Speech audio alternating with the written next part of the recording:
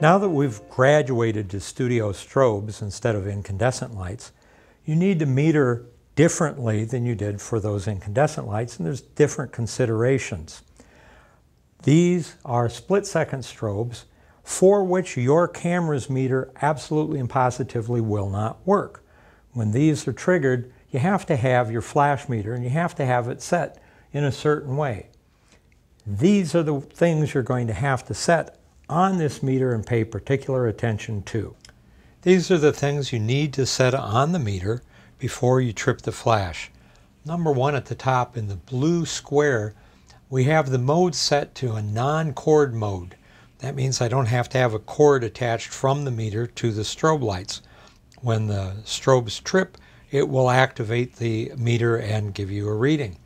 The green box has the ISO setting, which is something you need to set on the meter and on your camera. The two have to match. They can't be different.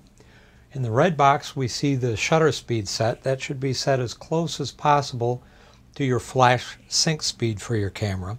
My camera, it's a 200th. The closest I can get on this meter is 1/125th. However, on the camera, we want to leave that shutter speed set at a 200th for all flash exposures. It won't control the density of the picture, but it will eliminate some ambient light.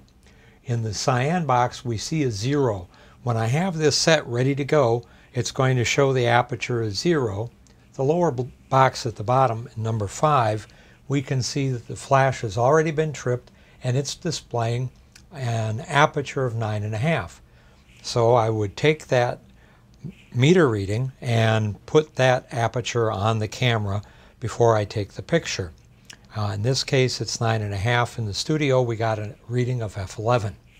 Once you have the meter set up correctly and you've set your camera correctly to match what you have on the meter, then you can meter the scene. On this particular light meter, I can retract the bulb and meter each light independently. And the other one, so I can get a ratio for my lights. Once I've done that, I'm going to extend the bulb and I'm going to get an overall reading. I'm using the radio slave to trip these lights. You don't have to do that. You can get another person to trip them. You can put a cord to them and trip them that way, but this is the easiest way.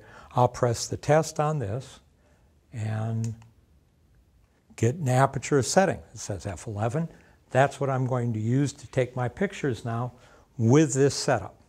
Let's look at that again a little bit closer so we can actually see what happens on the light meter when we trip the flash when metering for our strobe lights. Up here in the corner, we see that, like on the chart that was shown earlier, the non-cord mode is selected. It's highlighted. When I press the button on the side of this meter, that starts to flash. That means it's primed and ready to meter. It's not metering yet, but when I trip the flash with my radio slave, it will give us the aperture we need for our shot. I'll do that right now. And it says about 11.5. That's not quite the reading we got for the other lighting setup, but it's similar. Let me show you that one more time. When we start out, the icon is flashing at the top. We have a 0 here for our aperture. The shutter is set close to our flash sync speed.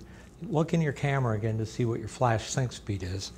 And we'll trip the flash and it gives us a meter reading, just a little bit over f11.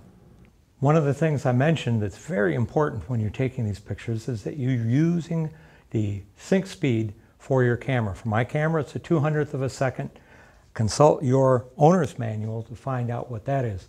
I'm also shooting this one with a wide-angle lens. Not a good idea because, one, you encroach on the space of your subject and it makes them very uncomfortable, but as you'll see at the end of the video, it doesn't make for the very best picture either. So go ahead and smile.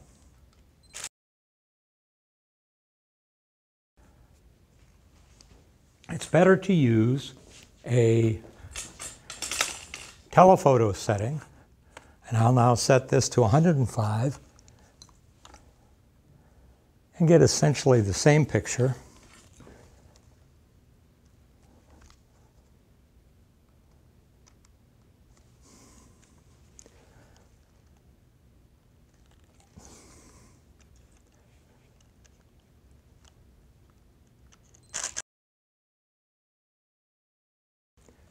Very good. But I'm not in her space. Also, it won't look nearly as distorted as it was with the wide-angle lens. I zoomed in on the picture we took, the last one, with a 105mm lens to show you the eyes of our subject. There's a couple reasons for this. You can see in this picture something we call catch lights in the eyes. That really adds soul to a picture. In this case, our subject has a catch light on the left and right side of her iris, but it doesn't completely cover her eyes. They're there. We still see the iris, we still see the pupil, and notice as well how sharp they are. When you're focusing your camera, make sure you focus on the person's eyes. That's the first thing people are going to look at, and if they're out of focus, it really detracts from the picture. Also, our subject is wearing glasses. You can just see a very, very tiny hint in the upper left part of her glasses. You don't want to have the glasses glaring in the picture. That can be taken care of by tilting the subject's head in a particular way, as well as the height of the light and the direction they're pointing. In this, it's pretty good. Just a tiny little glare from the lights in the upper left is not objectionable. On the right side, you can see there's absolutely no glare at all. Pretty good for a subject with eyes like this.